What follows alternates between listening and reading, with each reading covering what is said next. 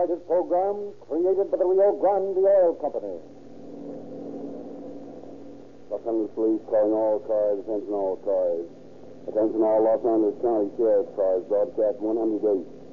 A dead body has been found under the Spring Street Bridge in North Long Beach. That's all. Rolls and says.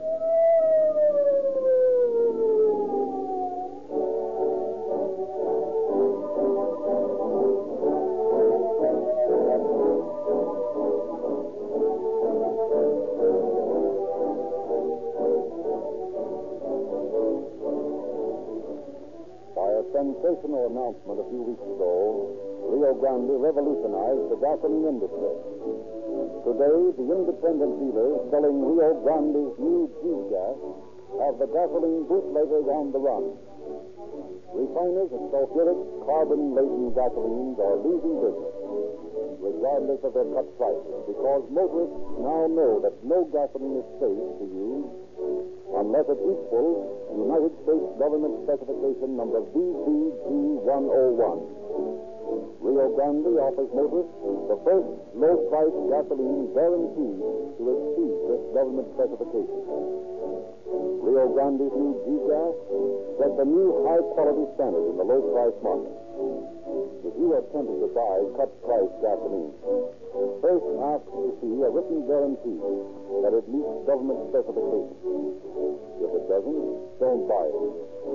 Drive into a Rio Grande station. Look at the written guarantee on the G-Gas pump, proving that it exceeds United States government specifications.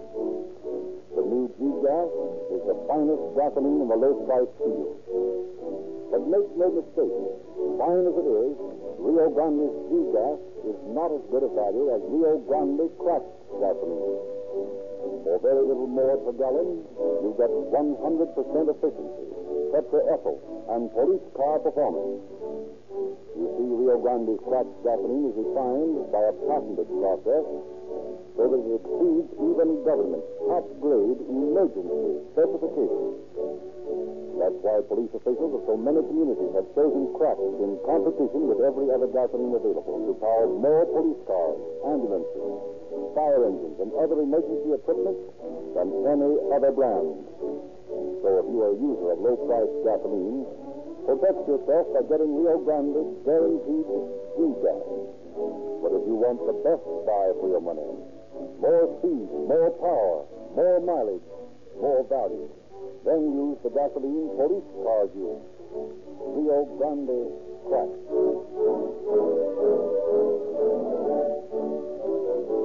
Tonight, Calling All Cars presents as guest artist the well-known English stage and screen star, Miss Elsie Preston, who will be heard in tonight's dramatization in the part of Mrs. Sadie Ransom.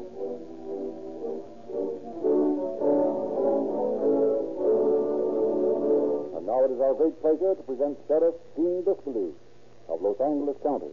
Sheriff Bisbee. Good evening, my friends. There's no saying that there's honor among thieves. During the racketeer days of Prohibition, the press, the literature, and the cinema of the nation made much of this alleged stern code of ethics and honor which prevailed in the underworld. We law enforcement officers who should be in a position to know find little evidence of this asserted quality in the criminal. We find the opposite. There is no honor among thieves. Yes, habitual lawbreaker we find is a conscienceless creature who is interested only in saving himself.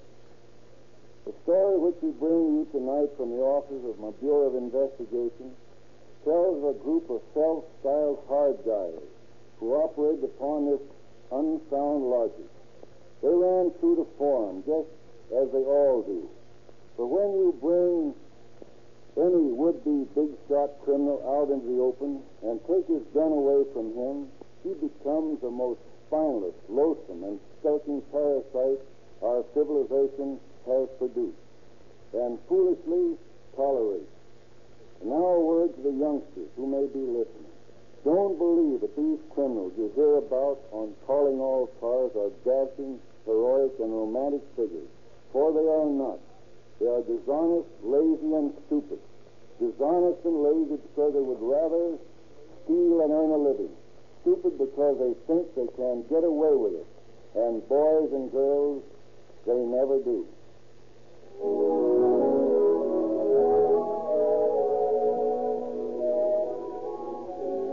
It is a few days after Christmas in 1932. Mrs. Grace Walsh and two girl friends who are house guests have just retired when there's a knock at the door. Bertha Gray, one of the guests, goes to the door. Who's there? Is Grace home? Who is it? I'll say to her. Let her hear. Just a minute. What do you want, River? Never mind what we want. Well, look here now. You can't push Make past all me right, like that. Shorty. What you did? Please, it's a hold up. They took me off our Bertha. Stop, please. Stop, you. I'll let you have it. Oh, don't point that gun at me. You scare me. All right, be quiet then. Just a minute there, Mrs. Walsh. Where do you think you're going? Why, what is Back in the bedroom there. I want to talk to you. You two, into the bedroom here. Who, me? Yes, you. Joe. Yeah? Come on in here. Shorty, frisk the joint. Okay. What are you going to do? Kill us? Oh, no, don't worry. You two just sit down on the bed there, back to back. That's it. Now, Joe, tie them together with a bed sheet. All right. Fine. Looks like a pair of Siamese twins. Now, Mrs. Walsh, give me a diamond ring. I haven't any ring. Listen, lady, I ain't got any time to monkey. Now, you give me those rings or I'll let this gat go right in your face. You look pretty then, wouldn't you? A hot lead slug might make your mascara run a little, huh? You can't frighten me, you hoodlum. I ain't trying to. I'm just telling you what's going to happen to you unless you give and give quick. Oh, tell him, Grace. Let him have the ring. Why, my goodness, if he shot you, the bullet might kill me, too. He hasn't got the nerve. Oh, no? I'll give you three to tell me where they are. 1, 2. Oh, Grace, for heaven's sake, tell him. Are the rings all you want? What else you got? Nothing. You don't think we're interested in you mouths, do you? Where are the rings? They're hidden in my shoe under the bed. Where? Right in front of you. Oh, yeah, Is this all there is? Yes. You can't get anything for those rings now. You know diamonds are cheap. Yeah, I know. Well, you can't get $100 for them. I'm afraid you're right. That guy sure played us for suckers, putting a finger on this joint. Well, he said the stuff is worth $1,000. They cost me nearly $1,000, but you can't get over $100 for them. You try to sell it to a friend. But, of course, I know where you can get more for them. Where? I'll buy them back from you. For how much? I'll give you $500 for them. They mean a lot to me. They have a sentimental value. Sell them back to you and have you squawk to the bulls? Not much. I won't stop. I swear it to you. You'd better not, Squat. Look here. See these plugs in this gas? We'll fill you full of them if you But squawk. I won't. I just want to get my rings back. Well, I'll get in touch with a man who'll talk to you about it in a couple of days. Thanks a lot. And remember, no squawking to the cops. Aren't you going to untie us? No, that moll that's out cold in the other room will unleash her when she wakes up. Come on, boys, let's get out of here. I must say you three are perfect gentlemen.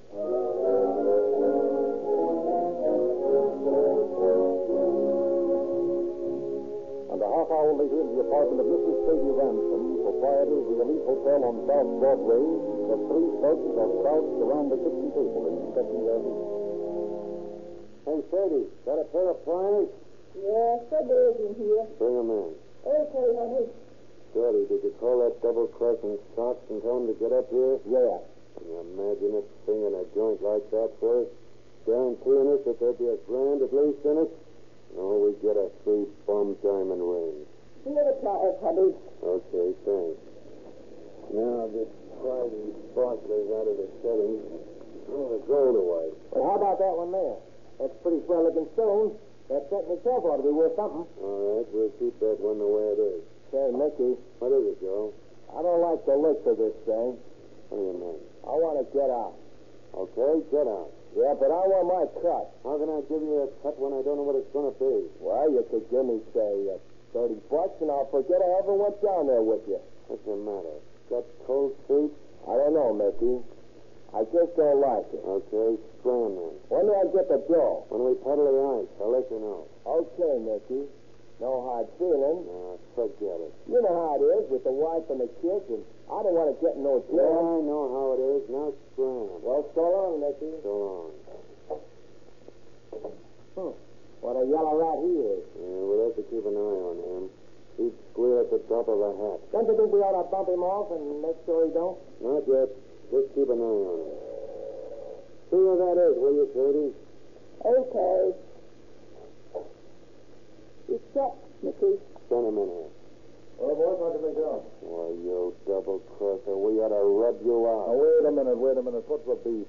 I ain't done nothing. You told us there was a grand in rocks down there. Well, there is. Here, You call get me. 'em? Told us a grand? Look, 3 bum rings. They ain't worth $100. The dame herself said so. You offered to buy him back for $500, and that's the most we could get for him anyway. Now, wait a minute, you guys. How much do you know about diamonds? Well, anybody can see that these aren't worth anything. Yeah? That's all you know about it. We ought to rub you out for giving us a bum steal like this. I didn't give you no bums here. Well, I can go out and get a grand for this one ring here alone. Let alone what you can get for the 2 smaller ones. You can? Sure. Okay, you take the ring and get a grand for it. Wait a minute, Mickey. You ain't gonna let this cheap tin horn walk out of here with that rock, are you? Say, Shorty, I heard about enough out of you. You ain't heard nothing yet. I got a mind to fix you. All right, Shorty, cool I on. don't see no sense in letting this mug have the ring. Listen, Shorty, he knows where to peddle it and we don't, see? Well, I'd rather get 100 for it and have the cents in my pocket than let him sell it for a grand and never see the color of his money. I ain't gonna take a powder on you. How do I know that? Listen, Shorty, Stocks is on the up and up. He'll do the right thing. Well, if he don't, I'll take him for a nice long ride. You sure sound like a tough guy, Shorty. I know my racket, and I say you don't get the ring. And I say he does. You want to make something of that? Well, if he don't waltz back here with a grand, it'll be on your neck too, Mickey. Don't worry, boys. I'll get you a grand for it. I know a gambler down on Spring Street. He'll buy it.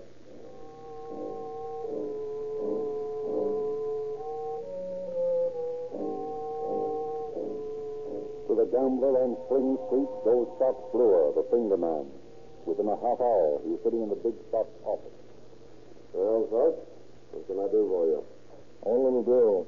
I ain't lending money. I got security. What? This rock.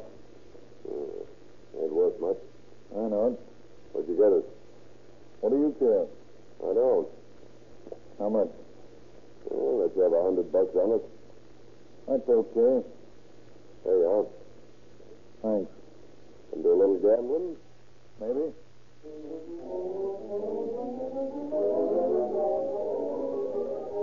Stock does a little gambling that night, and before he leaves the joint, he has lost the $100.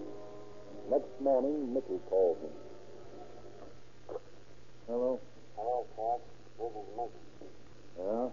You get the dough for that ring? Say, Mickey, I'm in a spot about that. Oh, what do you mean? Well, to tell you the truth, Mickey, I lost the ring. You lost it? Yeah. Where? If I knew, I'd go find it. I stuck it in my vest pocket when I left your joint last night. When I got downtown, it wasn't there. There was a hole in my pocket. You know where that puts me with Shorty. Yeah, I know, Mickey, and I'll try to make it up. Just give me a couple of days, and I'll raise some dough somewhere. You better raise some dough, and you better raise it fast.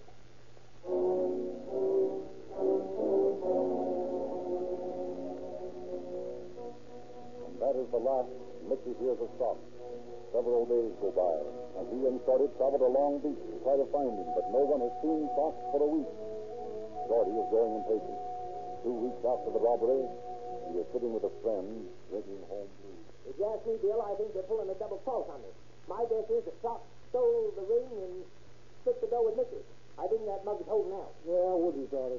I never did like Mickey anyway. Well, you know nobody can double cross me and get away with it. Yeah, I know. I'm going to have a showdown on this thing right now. Well, if you need any help, count on me. Okay, you're in. What are you going to do for it? I'm going to call Mickey over at Sadie's place and give him just one more chance.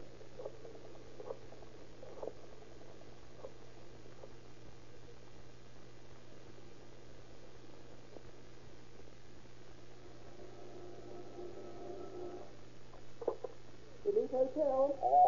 Is Mickey there? Yeah. Hey, Mickey. Yeah? Thank you. Hello? This is Shorty, Mickey. Yeah? Well, I ain't heard from him. I'm getting tired, Mickey. You get that bill before midnight tonight. I'll be over here at Field waiting for you. And I ain't fooling. What was it, honey? Nothing. I just got 12 hours to live, that's all.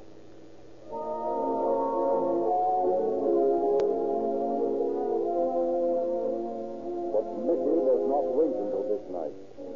By 8 o'clock on the evening of January 17th, he enters Bill's apartment. Oh, boy. Oh, Mickey. Oh, Mickey. Something good. I never touch it, you know that. Okay. I forgot. Well, how about it, Mickey? You got the dough? No. Now, look here, Shorty. You got to be reasonable about this. I've been thing. reasonable, Mickey. Now I want that Did dough. I tell you I can't find Sock? I told you not to give him the rock in the first place. I know you did, but I thought he was on the up and up. How was I to know he crosses up? Well, I could tell by looking at him. Anyway, I don't think he has crossed us up. He lost the ring and he's trying to raise the dough somewhere. Oh, yeah? Sure. Naturally, he don't want to get in touch with me until he has it. Mickey, you talk like a baby in arms. Well, I believe his story. Well, I don't. Now, listen. I'll give you until midnight to get that dough. I know, but Christ, what do you want me to do? Blow up a bank? I can't do anything. My hands are tied. Okay, I'll tell you what we'll do. We'll go down to Long Beach and try and find that house. And if we do, we'll get that dough out of him or drop him off the dock in a barrel of wet cement. I'm sick and tired of this story. I want to see him just as bad as you do. Yeah, I'll bet you do. Come along, Bill. We might need your help. Yeah. You might as well.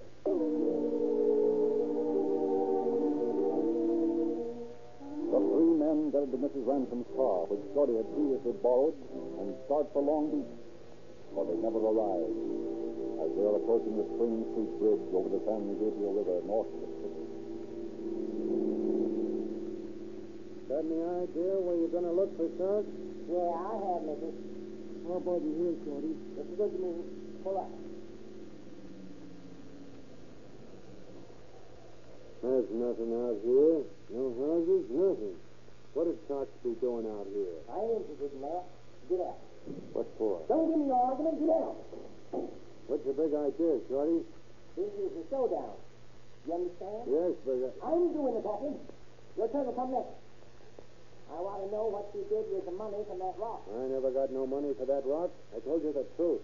Sock stole me and told me he lost it, and I ain't seen him or the ring since. You're lying, Mickey. Sock stole that ring and you split the dough. That isn't true, Shorty. Listen, Mickey. Nobody's ever double-crossed me and got away with it. Now, what'd you do with your cut of the money? I ain't got no cut, Shorty. I swear to God I ain't. What is this stuff over with this Shorty? Give it to him. Mother, No, Shorty, Bill, for God's sake, don't. I've been telling you the truth. I swear I Now, don't. you can't take it, huh, Mickey? Sure I can take it. Sure I can. I got more guts than you ever had. I ain't got nothing to lose but my life. I'm clean. I'm on the up and up.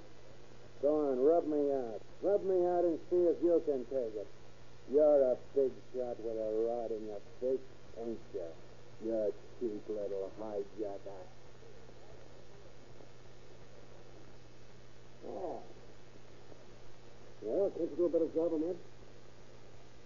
Here. That did the work. Come on, Bill. Let's dump him over this bridge here. Come on. There he goes.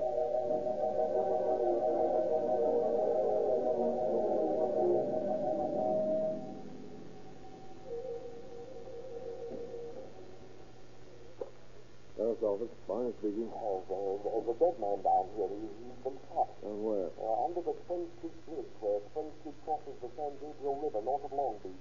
Who's speaking? Well, I don't want to tell you. Why not? Well, I was out with some other guy's wife when I found the body. I don't want to be mixed up in this. You just come on down here. You'll find it.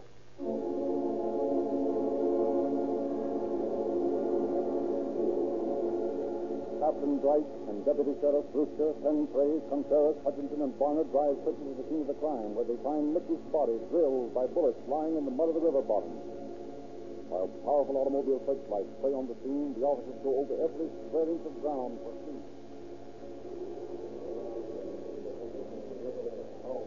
Yes? Yes, Lee. What is it, Fentrey? It's hard. I just found the victim's coat. The Light Hotel, South Broadway. Mr. Sadie Ransom, proprietor. Connor? Yes, Skipper? Go to this address and see if you can get a line on this corpse. Better take the hat and watch along with you and bring this Ransom move down to the morgue to identify the body. It'll be there by the time you arrive. Yes, sir. Right away.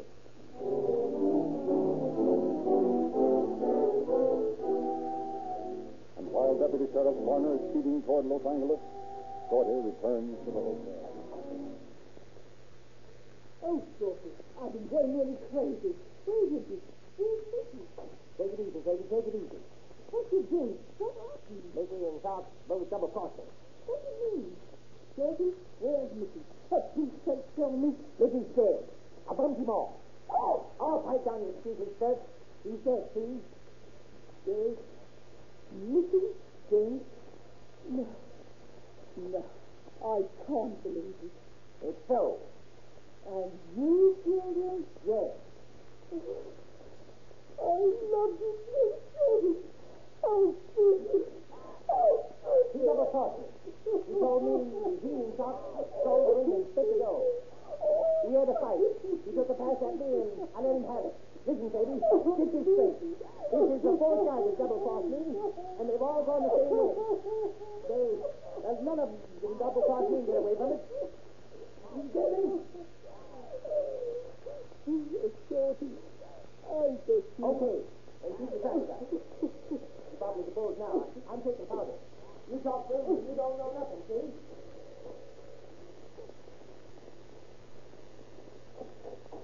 Yes? What is it? Is this one of your cards? Yes. Why? I'm from the sheriff's office. What's the matter? Is anything wrong? Yes. You recognize this hat and wristwatch? Why, yes. I think they belong to Mickey Erner, aboard this man.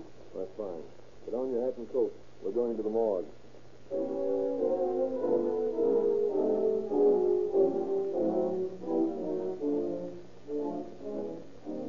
Where'd you got that Long Beach shooting posted? Right there behind you. Pull down the sheet, will you? Thanks. Well, is that the body of Mickey Arno, your boarder, Mrs. Ransom?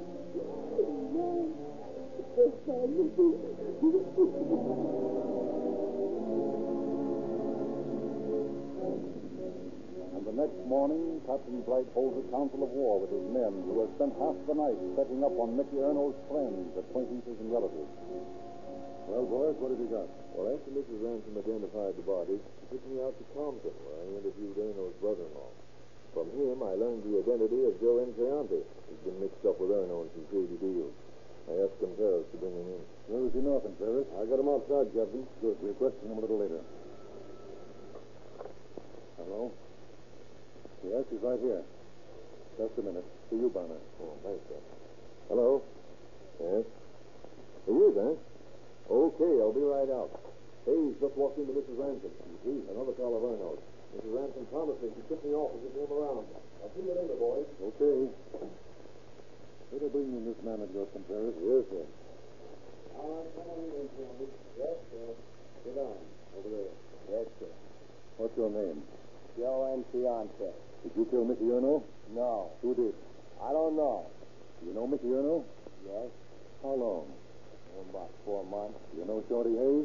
Yes. What did you kill Mickey for? I didn't kill him. Now, we know you were mixed up in some shady deals with him. I ain't mixed up in murder. I got a wife and kids. I ain't hot. What jobs were you on with Mickey? Oh, I wasn't on any jobs with him. We know different. Well, only one. Where? Well, I only drove the car down and drove it back. I'm clean, I tell you. I just drove Mickey down there. Mickey and Shorty. Then I drove him back, and they showed me some diamonds when they got back. How many diamonds? Oh, a couple of 3 rings. I'm clean, I tell you. When was this? Oh, Christmas week sometime. Sounds like that Grace Walsh robbery, Cap. Right. What did you murder Ernie for? I didn't murder Mickey. I ain't seen Mickey since that night. All right. I was in on that robbery. But I didn't do no bump off. All right, then. Start talking about that robbery. And while Deputy Sheriff Barner speeds toward Mrs. Ransom's hotel, Joe Entriante still tells the details of the Grace Walsh robbery. Talks fast to save his neck from the long stretch from which there is no rebound. And at the hotel of Mrs. Ransom. Hello, Mrs. Ransom. Where is he? He just went out for a package of cigarettes. What is this, a runaround? No, I swear it isn't. Come in. Sit down. He'll be back in a minute. I told you to keep him here. It's okay. He'll be back. I ain't holding back on you. I got a little girl. I ain't getting mixed up in trouble. When do you come back? About half hour ago. What did he say? Well, he said, I read the paper, and I told him you were looking for him, and he said, what for? And I said, they want to question Mickey's friend. They got Joe this morning, and he turned around real quick and he said, what? They did, eh? And I said, Shorty, I said, don't you think you'd better report him? I told him I promised to call you, and he said, okay, call the bull. I can prove my alibi, all right? And then you let him go again. No, I didn't. Listen, here he comes up the stairs now. I hope. This is Deputy Sheriff Barner, Shorty. Yeah? Yeah. I want to ask you a few questions, Shorty. Okay with me. Want to take a ride down to the captain's office? Sure, I just love to ride in police cars. Come on, let's go. Cocky, self-assured, Shorty Hayes accompanies Deputy Sheriff Barner to headquarters, there to face Captain Bright. What's your name? Fred Hayes. Ever been arrested before? Yes, twice. What for? Shooting fast once, paid a $10 fine. And the second time? Picked up for drunk, then they let me go. This picture here, Marcellus County number 72228. Who is that Ermine Hayes? You? Yes. An alias, huh? Yes? Who is Fred Bates? I don't know. Fred Miller. Never heard it. And Joe Miller. Not the one that wrote the joke book. I don't know. Really, your memory is bad. But they're all aliases for Fred Hayes. How many times have you been in this jail? Twice. Only 2 times I've been in jail in my life. Oh, come on now, Shorty. You've got a record as long as my arm. It's all here on this card. Suspicious of burglary, forgery, passing bad checks. You've been on the bad books for 5 years. You're an ex-con, and you served 2 years of a 14-year sleep in Clinton. Isn't that right? But what are you asking me for? You seem to know all about me. You're darn right I do, and a lot more. Now, why did you kill Mickey Erno? I didn't kill Mickey Erno. Ever own a gun? No. Then what do you carry empty shells around in your pocket for? Sound like loose change? I don't know what you're talking about. You showed Mrs. Ransom a handful of empty shells after you came back and told her that you bumped off Eno. Now, why did you do that? I ain't talking. No? Well, that won't do you any good. What did you do with the diamonds you stole from Mrs. Walsh in Long Beach Christmas week? I ain't talking. And how about that poor girl you smacked in the kisser? I never smacked any woman in the kisser. No? And Mrs. Ransom tells us you threatened to bump her off if she talked. Well, I can take the Chief, but I ain't going around smacking dames or threatening any dames. You got some interesting witnesses lined up who will say you did. Mrs. Walsh has already identified your picture. I never smacked any dames except that ma I hit with a beer bottle once. I didn't hurt her none, and she had to come to her anyway. Now, we got Joe Incianti upstairs, and he told us all about that robbery in Long Beach. And the boys are bringing in Scotch Brewer. And Mrs. Ransom is worried more about her little daughter's future than she is about your threat. And she told us all that she knows. And that'll be enough to put you in a tough spot. Listen, I can take it, see? You can't scare me. I'm not trying to. I'm just trying to make you see sense. Looks like I'm going away for a long time. Looks like my neck's going to stretch. But I can take it, see? Boy, how I can take it. You can't scare me. You can't make me talk. I'm hard. Who was in on this job with you? I ain't talking. Why did you bump off Mickey? I ain't talking. Why did you bump off Mickey Erno? I ain't talking only. Only what? Only I can take it, see? Boy, how I can take it. Go ahead, stretch my neck. I can take it like a man.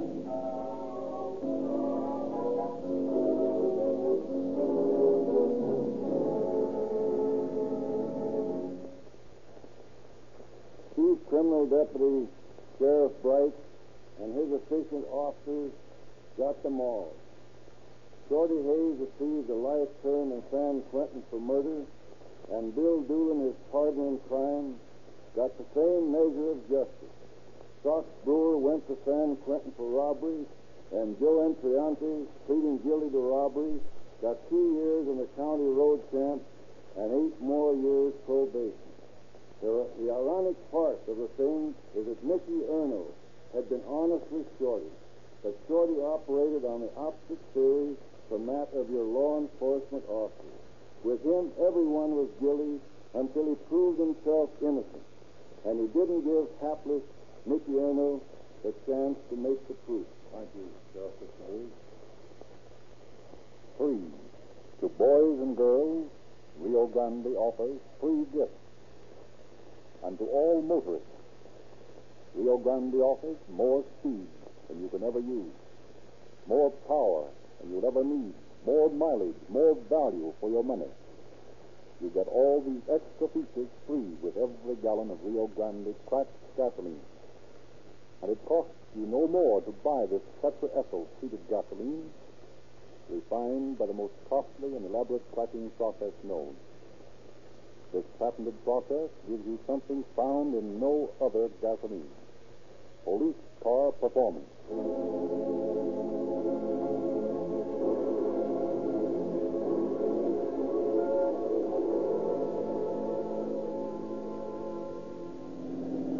Los Angeles Police calling all cars, attention all cars. Attention all Los Angeles County Sheriff's cars. Cancellation broadcast 108 regarding a dead body found north of Long Beach. This case is now closed. That's all. Closed and closed.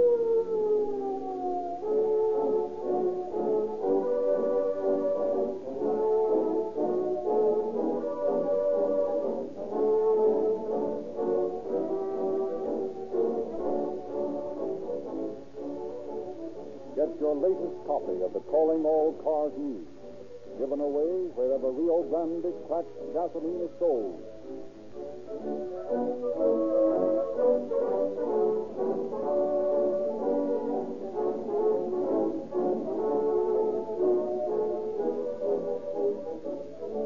This is your narrator, Frederick Lindsay.